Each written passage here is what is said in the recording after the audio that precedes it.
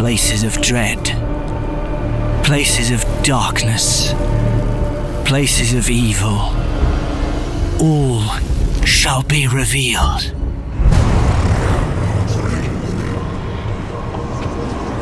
On the brink of the second millennium of the Third Age, an evil presence took over Amon Lanc, the former capital of the Woodland Realm.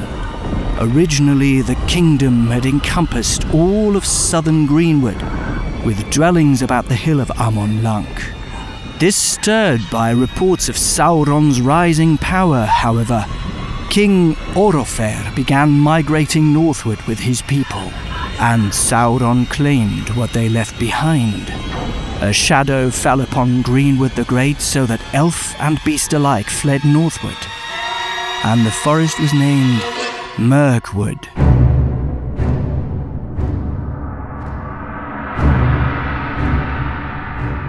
Soon after, the southern part of the forest became a place of desolation and of dread.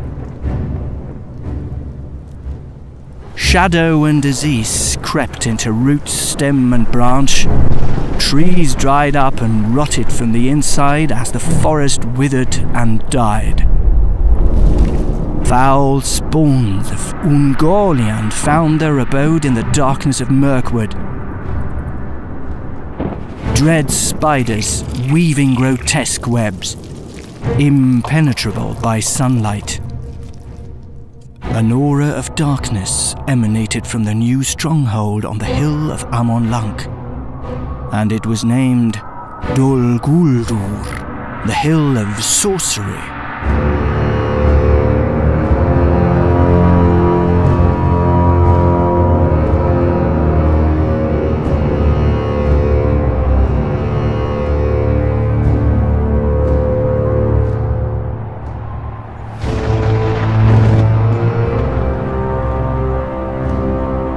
The growing shadow of Mirkwood drew the wary eyes of the wise, who feared that the master of Dol Guldur, a magician known as the Necromancer, might be one of the ringwraiths. A Nazgul returned to spread darkness for his master Sauron. Gandalf began to suspect that Sauron himself might have returned.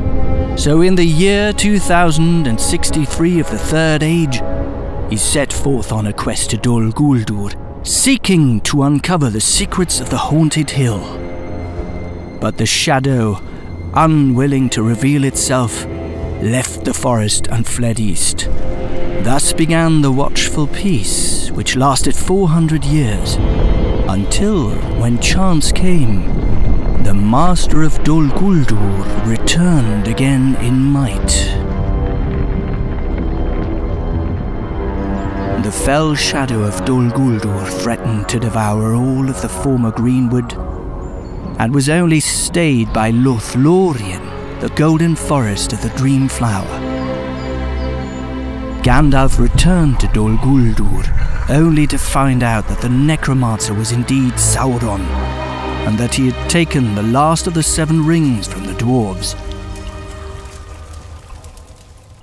The Dark Lord had made his return, gathering the remaining rings of power and desperately searching for the one.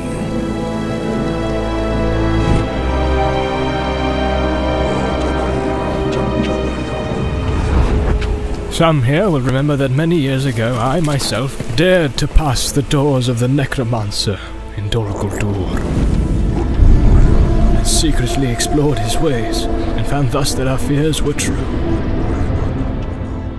He was none other than Sauron, our enemy of old, at length taking shape and power again. Some too will remember also that Saruman dissuades us from open deeds against him, and for long we watched him only. Yet at last, as his shadow grew, Sauron yielded, and the council put forth its strength and drove the evil out of Mirkwood. And that was the very year of the finding of the ring. A strange chance, if chance it was. But we were too late, as Elrond foresaw. Sauron also had watched us, and he had long prepared against our stroke, governing Mordor from afar through Minas Morgul. where his 9 servants dwelt until all was ready.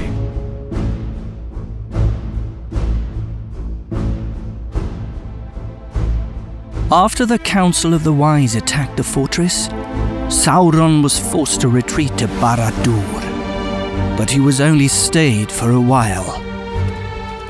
For not long after, Sauron sent 3 Nazgul led by Khamûl to reclaim Dol Guldur and rebuild their stronghold of darkness for the War of the Ring.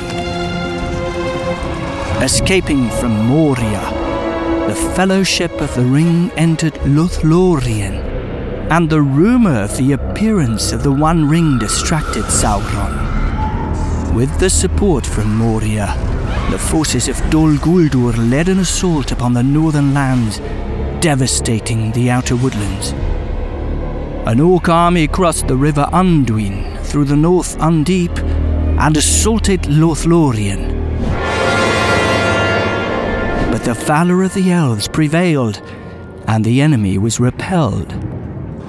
On the 15th of March, when the Battle of the Pelennor Fields was raging in Gondor, Dol Guldur unleashed the second assault on Lothlórien, and sending forth troops at the same time to conquer Thranduil's realm in Mirkwood.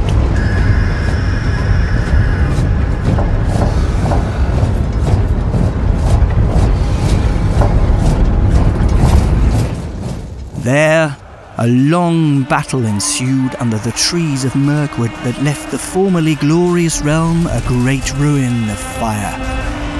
But in the end, the enemy was vanquished and the elves victorious on both fronts. But victory was dearly bought.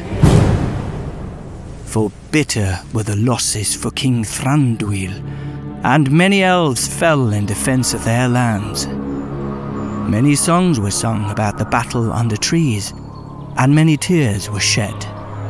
The third and last attack was made 7 days later, on the 22nd of March. Thrice the enemy attacked, and thrice the onslaught was repelled.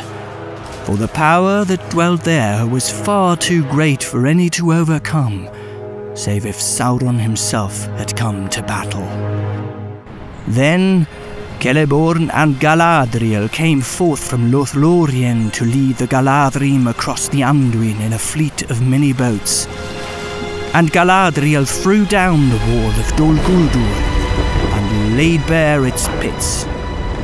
Thus, evil was forever banished from the forest. After the destruction of the One Ring, Mirkwood was renamed anew Erun Lasgalen, the Wood of Green Leaves, and the hill of the Necromancer in turn was named Amon Lanc, as of old it was known before the coming of the Shadow.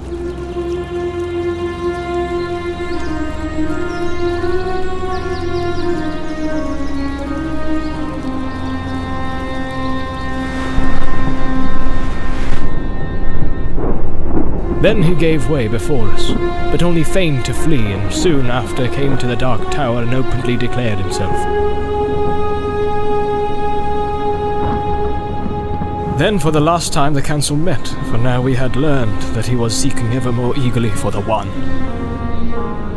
We feared then that he had some news of it that we knew nothing of, but Saruman said nay, and repeated what he had said to us before, that the One would never again be found in Middle-earth. At the worst, said he, our enemy knows that we have it not, and that it still is lost. But what was lost may yet be found, he thinks. Fear not, his hope will cheat him. Have I not earnestly studied this matter? Into Anduin the Great it fell, and long ago while Sauron slept it was rolled down into the river to the sea. There let it lie until the end.